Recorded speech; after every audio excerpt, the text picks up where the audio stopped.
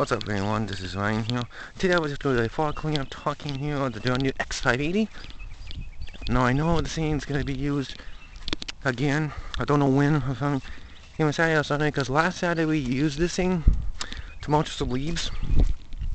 And I know today it will be used again because I would like even 2 more seasons of this thing before we have to put this up for the winter. But yeah, I mean, you can tell this. I mean, this mower's been used like almost like every single year with this stuff over here, but it's just how it is exactly because we got so much leaves all on the ground here we've been. It's pretty much how we expected this thing, but you can see it's covered some mud a little bit, but that's because it's been used a lot of times in the season. And I mean, the thing's been sitting here since last week, ever since the daylight saving time. Actually, sometimes you know that it looks kind of. But this mower is actually not bad, but I don't know if it's even going to take a wash.